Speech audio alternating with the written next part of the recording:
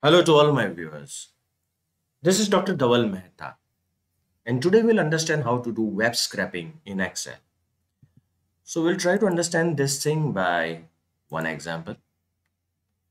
I'm searching for the Union Territory of India, its area and the population. Click on the first link, States and Union Territories of India. So here the table is there, which gives me the state, vehicle code, population and area. So this table is a matter of interest for me. Right click on it and copy. Now you go in Excel, make sure data is active and click on from web. Press Ctrl V so that the URL can be pasted here. Click OK.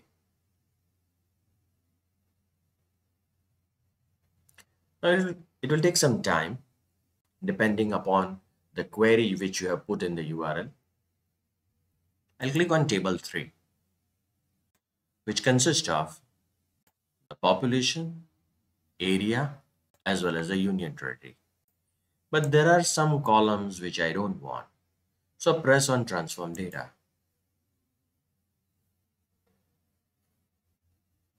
Click here, used first row as a header. Now choose the columns. So in my data set, I require union territory. I don't require ISO, vehicle code, zone, capital, largest city, UT.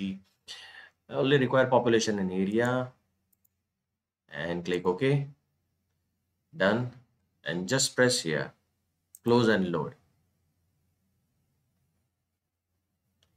So you can see we are having the union territory in first column, the population and the city.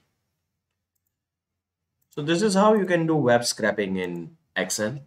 For more videos on Excel, kindly subscribe to my channel. You can also refer my playlist in which I have uploaded tutorials on data science, machine learning and artificial intelligence. Please don't forget to like and share my videos. You can also follow me on different social medias, link given in the description box.